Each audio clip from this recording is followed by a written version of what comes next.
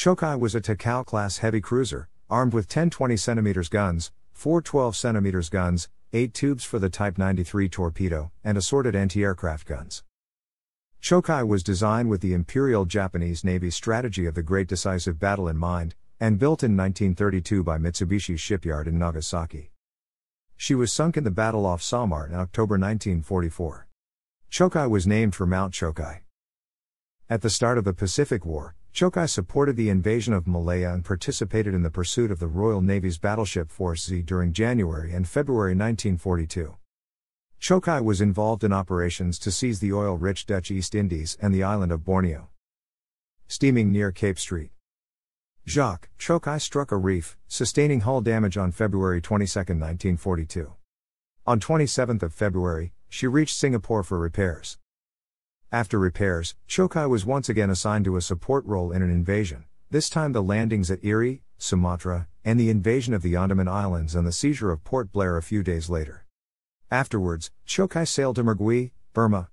On April 1, 1942, Chōkai left Mergui to participate in Operation Sea, a raid on merchant shipping in the Indian Ocean. First, Chōkai torpedoed and sank the U.S. freighter BNV, and later on, the British steamship Ganges on 6 April. With her role in the operation successfully concluded, Chōkai returned to Yokosuka on April 22, 1942. Chōkai at anchor at Truk, November 20, 1942. Battleship Yamato can be seen in the left background. By mid-July 1942, Chōkai was made the new flagship of Vice Admiral Mikawa Genichi and his 8th Fleet. She proceeded towards Rabaul.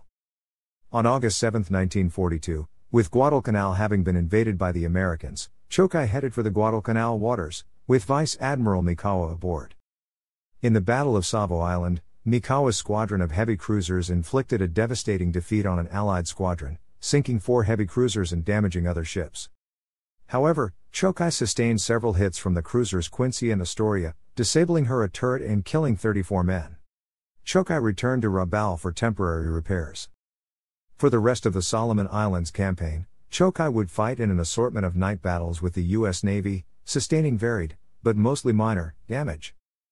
Cruiser Chōkai relieved as the 8th Fleet flagship shortly after the final evacuation of Guadalcanal. Chōkai headed back to Yokosuka on February 20, 1943. Tasked with various minor duties for the remainder of 1943 and first half of 1944, Chōkai was made the flagship of the Cruiser Division 4 comprising Takao, Maya, Otago, and Chōkai on August 3, 1944. All 4 ships took part in the Battle of the Philippine Sea. Crew Div 4 was part of Admiral Takeo Kurita's large fleet of IJN battleships, cruisers, and destroyers that took part in the various engagements of the Battle of Leyte Gulf at the Philippines. Crew Div 4 suffered a harrowing submarine attack on October 23, 1944, with the sinking of Maya and Otago, while Takao was left permanently crippled, leaving Chōkai as the only undamaged ship of Crew Div 4. Chōkai was then transferred to Cruiser Division 5, where she survived an air attack on October 24, 1944, while the battleship Musashi was sunk. Sunk in the battle off Samar on the morning of 25 October, Chōkai engaged an American force of escort carriers, destroyers, and destroyer escorts in the battle off Samar.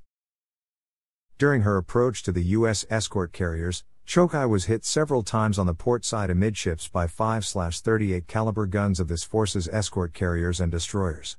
It was believed at the time that one of these hits may have set off the 8-deck mounted Japanese Type 93 long lance torpedoes. However, RV Petrol's expedition in 2019 found Chōkai's torpedoes still intact.